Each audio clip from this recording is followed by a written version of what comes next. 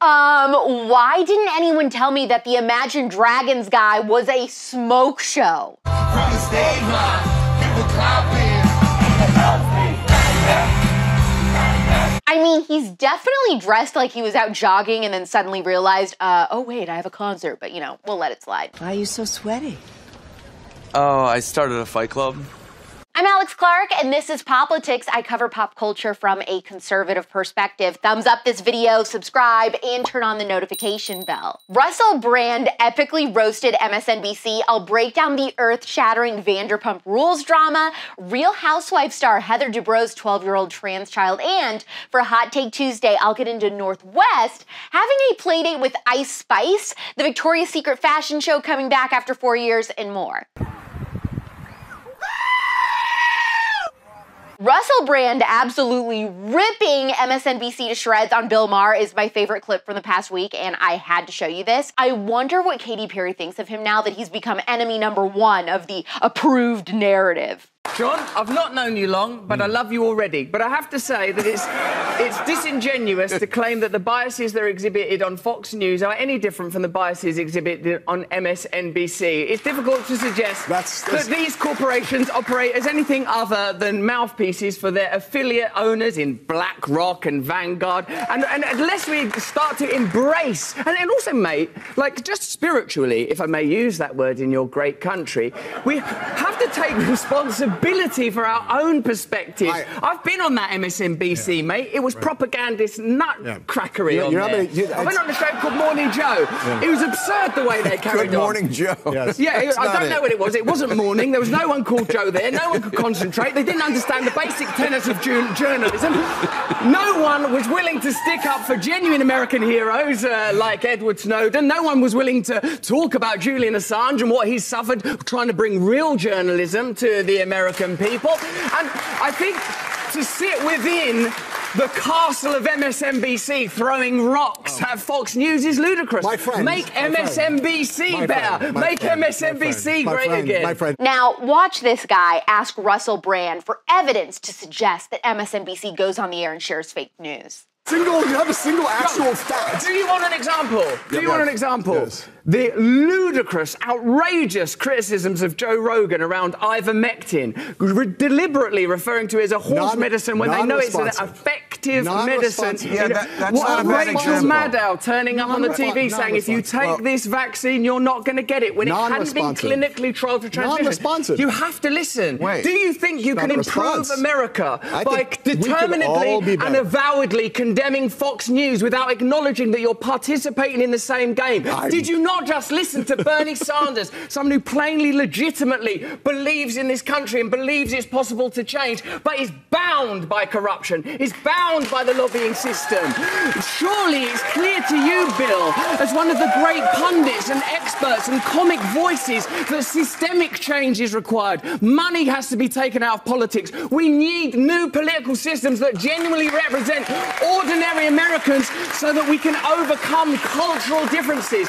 And bickering about which propagandist network is the worst is not going to save a single American life, not improve the life of a single American child, not going to improve America's standing in the world, and the world needs a strong America. I'll tell you that. I'll tell you that. So you have an obligation, a duty, not to condemn these people. Russell Brand isn't a conservative by any means. I mean, you can tell that by his Bernie Sanders comment, but he's a critical thinker and he isn't quick to believe many of the lies others fall for. So based on that clip, I wanted to find this video of him on The Morning Joe to see what he was talking about that was so bad. Here it is, and it is painful, like way worse than what he even described. You know, funny, the accent, you know, when I see him in person, it's totally fine. Forgetting Sarah Marshall or the TV show, it's fine. But on satellite radio in the car, I can't understand a single joke you say. You can't understand it. Can you understand me? Yes, but I'm telling you, when I'm driving in the car and everyone's laughing in the audience of the radio, I'm like, I have no idea what he's saying. It's best you focus on your driving, Brian. You're a man, you don't want to be distracted by humour. You might crash into a pedestrian. Okay. So it's a good thing. I think it's probably for the best. I think I'm just this is my first brand experience. Yeah. I think it's not listening to him, it's experience. It's just sort of taking it all in. You are talking about me as if I'm not here and as if I'm an extraterrestrial.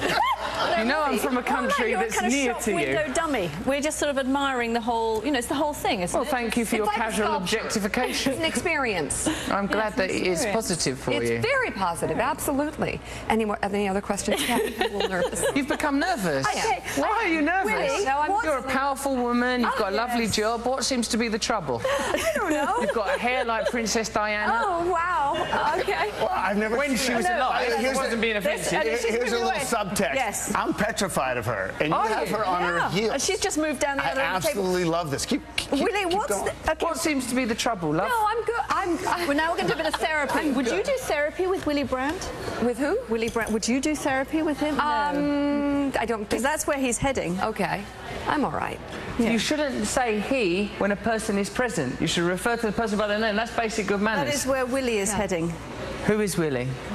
I don't know. Okay, Russell Brand. Is this what you all do for a living? Russell Brand has perspective and clarity, someone many on the left and the right could learn from. Can you get some towels for me, please? I'm really losing a lot of blood. You sound like you're from London. Sometimes a story is so big that I have to report on it, even if I, normally wouldn't. The Vanderpump Rules cheating drama falls into this category, although I have to give a disclaimer, I don't watch the show. Ugh. However, I'll tell you what I found out, and even as someone who doesn't watch Bravo, I have to admit it's pretty juicy. Fans of the show are calling it their Watergate. Cast member Ariana Madix was blindsided after she found X-rated messages on her boyfriend's phone of 9 years between him and another woman on the show. Oh my God. Tom Sandoval was having an illicit affair, cue the Taylor Swift song, with co-star Raquel Leviss. Tom and Ariana are in their late 30s and Raquel is 28. It's giving Euphoria plotline. You're f***ing Nate? Are you kidding me? No, I don't even know why she would say that. The two cheaters supposedly are excited to become a couple now that Tom is single, and Bravo is allegedly talking about renewing the show for an 11th season now, since this is the type of mess that viewers live for. I'm shaking. I'm physically shaking. According to the Daily Mail, production has switched the cameras back on, and they are catching all of the fallout as the cast reacts to this news. This will be, they say, the best season of Vanderpump Rules. I can't believe President Joe Biden hasn't made a statement regarding Tom and Ariana's breakup yet. Come on, man. Moving from one Bravo show to another, Real Housewives of Orange County star Heather Dubrow has been praising her 12-year-old daughter for coming out as trans and celebrated International Sons Day with her. She announced that her daughter's new name is Ace. Now, here's where things get even more interesting. Heather has 3 other kids with her husband, botched plastic surgeon Terry Dubrow. They have a 16-year-old daughter, Katarina, who claims she's non-binary and bisexual. They also have 19-year-old twins, Nicholas, a son, and Maximilia, a daughter, who says that she's a lesbian. Now, that seems like a lot from one family, doesn't it? You sound like a gay. Research published last year by the Trevor Project found that over 1 in 4, that is 26% of LGBTQ youth identify as non-binary. An additional 20% said that they are not sure or are questioning whether they identify as non-binary. 1 in 5 Gen Zers identifies as LGBTQ. That is double what it was from just a decade ago. No social contagion elements, I'm sure. Even stranger, a whopping 57% of LGBTQ Americans identify as bisexual. Now, you think maybe that's perhaps so they can claim that they're not a dreaded straight person and get points for being different while getting away with still dating people of the opposite gender?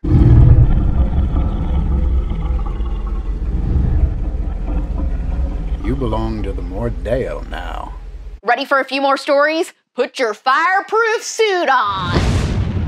Hot Take Tuesday.